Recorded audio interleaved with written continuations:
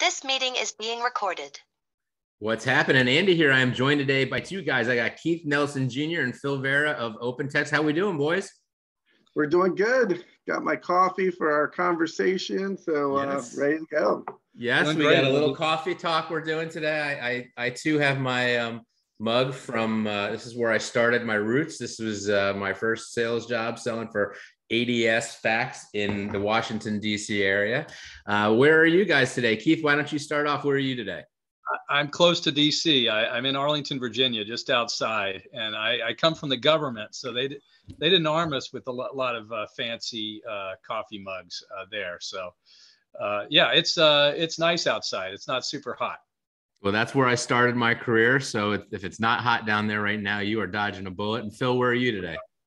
I'm actually in Richmond, Virginia, so a couple hours outside of where you worked before. And I know those folks because I used to own Edge Office Solutions in Alexandria, and I know Mark Durlam, and he's still in the business. So yeah, that's oh, what a small world. Cool. Mark was my sales manager. Mark was the guy who hired me for my first sales job, my first job in this industry. If you don't count working for my dad when I was a little guy.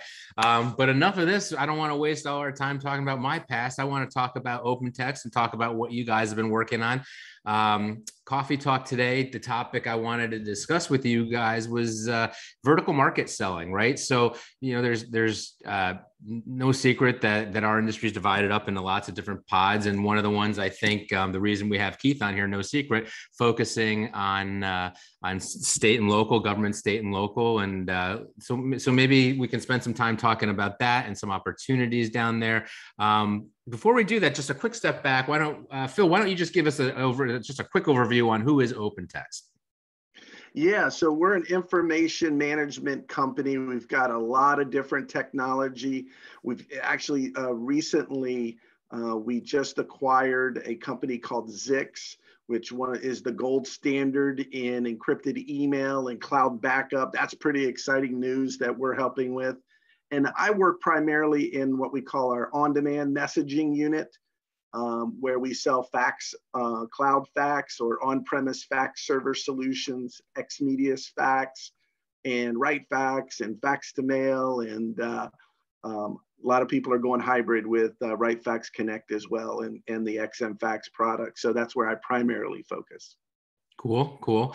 And so we're going to spend a little bit of time maybe taking a deep dive into some state and local, government, state and local. Why don't you, Keith, give us a little bit about your background, what you do down there outside of the Beltway, or inside the Beltway probably, or all around the Beltway. Inside the Beltway. It's anywhere.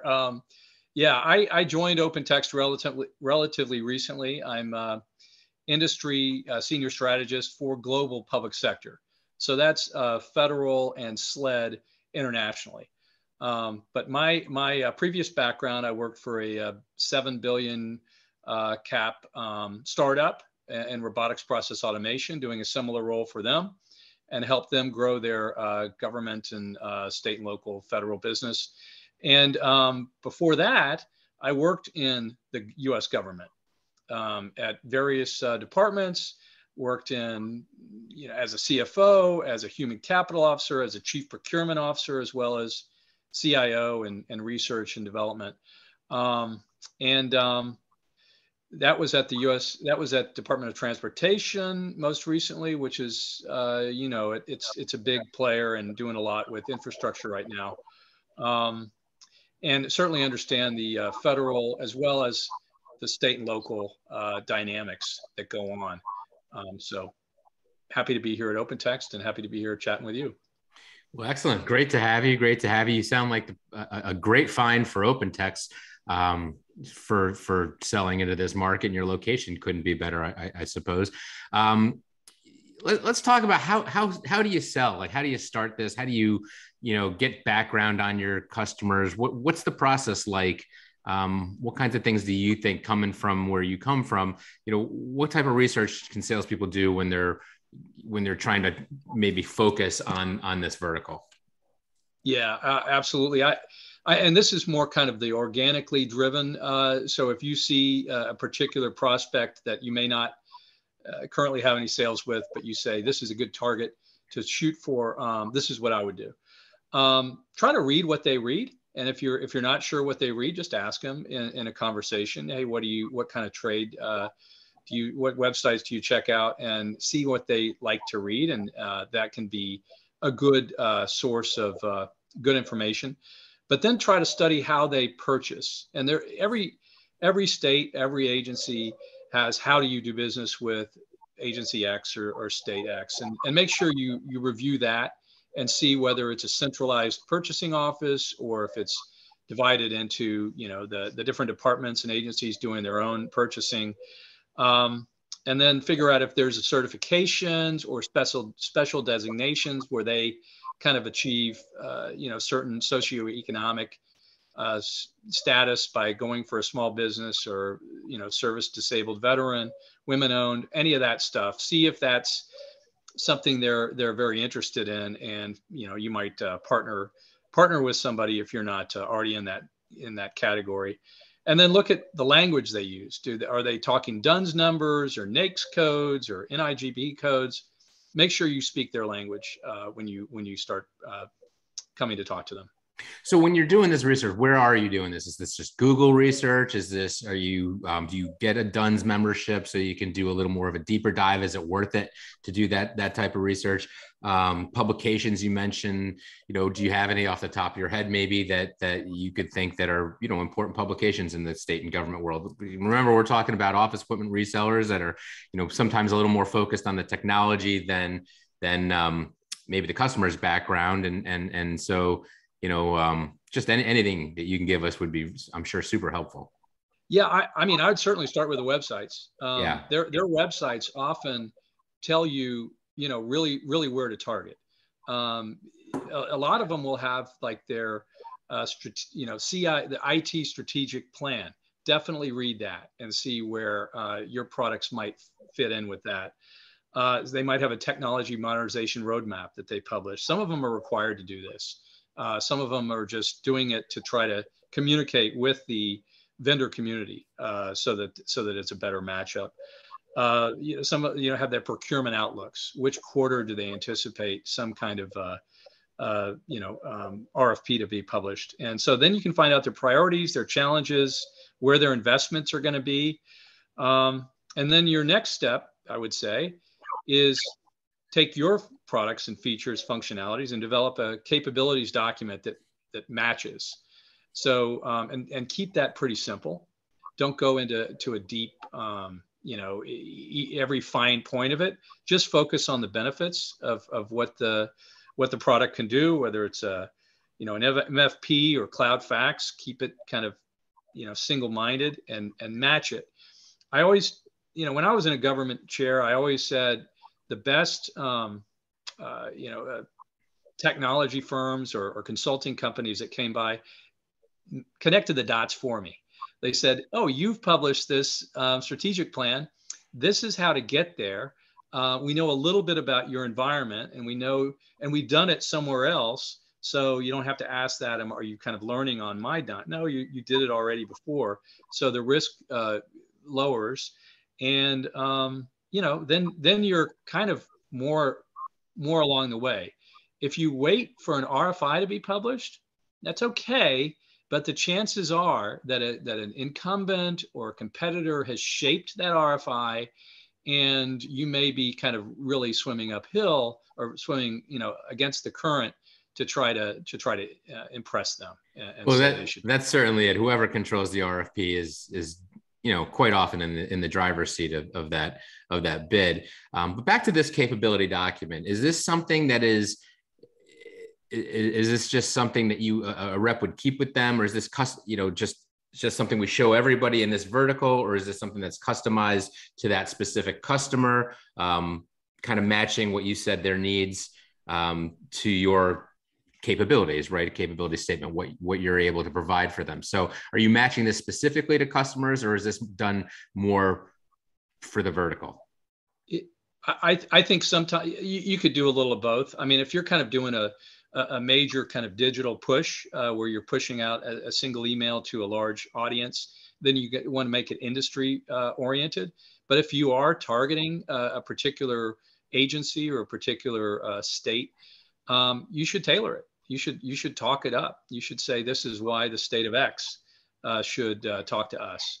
And so to the extent of who you're targeting, you should tailor it as much as possible, just like you would tailor a resume for a particular job you might be applying for. So it just depends on what you want to use it for. Well, now how do you pick and choose, right? Because you've got a company, let's just look at your example, yourselves as an example, right? The number, we joked about this before we came online here, before we started recording, but the number of products and services that OpenText sells, right, is enormous. And you're not gonna give these guys a list of everything that you do. How do you focus it? Or maybe you do. Maybe you should give them a list. You tell me what works best. When you were sitting on the other side of that desk, what did you like to see as far as when that document came over? I like to see simple. Nothing kind of turned me off more than somebody says we can do everything. If you say I can do everything, just whatever problem you've got, I've got it. I don't like that kind of mechanic for my car, and I don't like that vendor for my technology solutions. Even management consultants that use every technology in the world, they're not going to say they do everything. They're going to say we're specialists over here, which is they've already done the homework and they've mapped it to the sore spot that's kind of lagging behind, and that may be getting an IG finding against them because they're not particularly up to speed there. But you got to keep in mind, if you're targeting the decision maker for that particular state or local, they may not be coming to a trade show. They may not be stopping by an exhibitor booth. They may be in their office. But on the other hand, they may be open to hearing from what that vendor community is up to.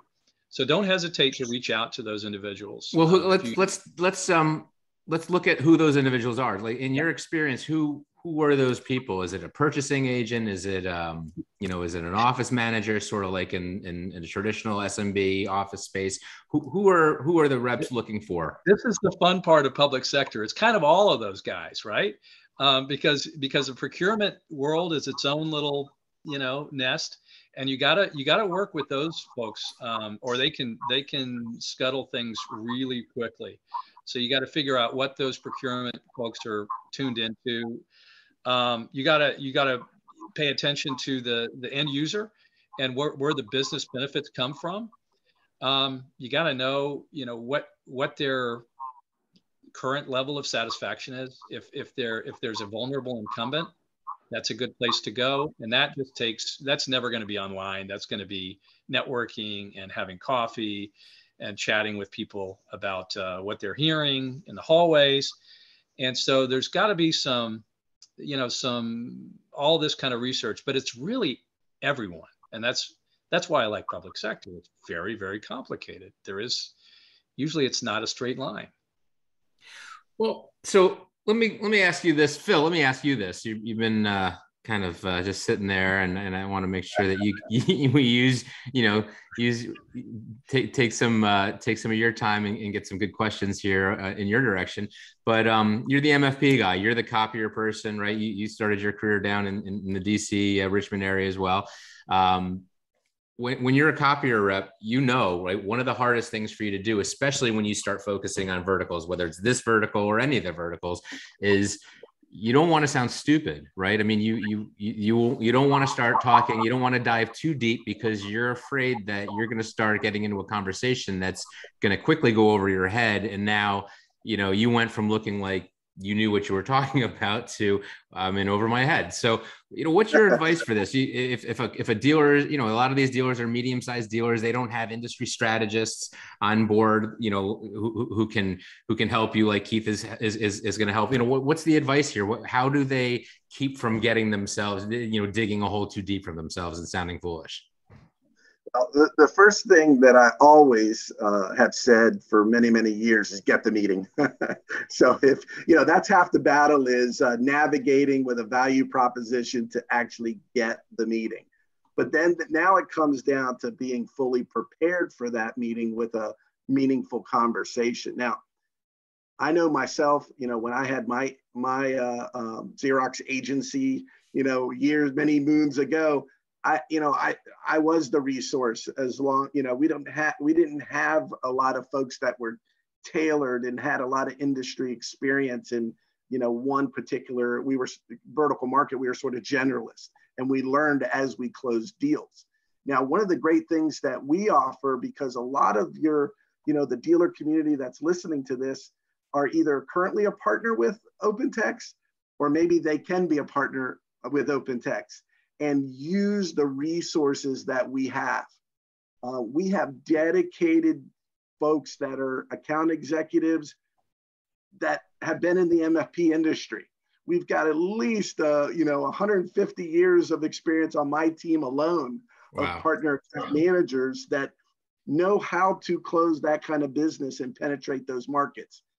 Then when you get into those more strategic and you need folks like Keith, well, Keith supports us, which down the line supports our dealers that work with us and manufacturers that work with us. So those resources are readily available to help us and help them win. So I would say not just with OpenText, but with the other partners that you work with, the larger ones are going to have resources as well that you can tag on to help you be prepared for those deals. And Keith is public sector is our number 2 vertical behind healthcare. So we've got, dedicated teams and lots of resources to penetrate that market because public sector buys a lot of our stuff. They need it. It's solving business problems. But then there's also folks that are peers to Keith that are in healthcare, manufacturing, health sciences. So we've got every key vertical market covered with folks like Keith that basically are industry experts that can help resonate and help, even that small dealer that might be in Alpharetta, Georgia, or El Paso. You never know. So please use us. Well, having those resources is extremely valuable. I can tell you, just because, my past, you get in over your head, you want to have somebody from the mothership come and, first of all, add some credibility to what you're doing, but then also maybe understand a little better and find some opportunities that you as a rep, you're going to have to be a jack of all trades when you're out there. But to be able to rely on some expertise that sort of ups your skin in the game, it's very, very useful. This was great. I really appreciate this. Maybe take some final comments. Keith, what do you think? Wrapping this up, anything you'd like to share on this? Just, I think I liked what Phil had to say, and I'd like to echo that. Use the resources available. Consider me one. I've done this long enough to be able to kind of help guide the folks to where they can maybe have some success and have those. And Phil's right. Get the meeting going, and then give them some value. Connect the dots for them.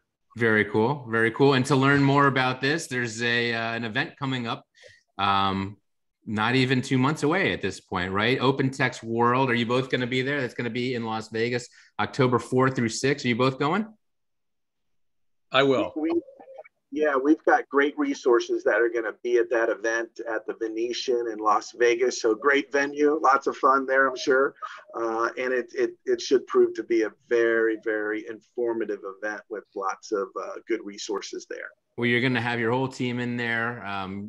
People will be able to learn not just about the fax component, but all the other areas of OpenText, and right. You can learn what a monster they are, and all the other products and services that your dealership, anybody's dealership might want to look into taking on. There's just a wealth of programs that you guys offer, but that's OpenText World. That's where you're going to see it all. So I look forward to hopefully being at that event. I got to check some calendars and maybe I'll see you guys out there, if not sooner. But thanks so much for taking the time to come on today and talk to us about this. This is focusing on the vertical markets is always very, very helpful. We tend to spend most of our time on healthcare and maybe some of the others that are that seem the most obvious, but well funded and just as the size wise, you've got to look at state and local government. We've got a lot of dealers that are doing very, very well in it. So here's another platform, another program, another partner, if you will. If you haven't talked to the people at OpenText, contact me. I'll get you in touch with Phil and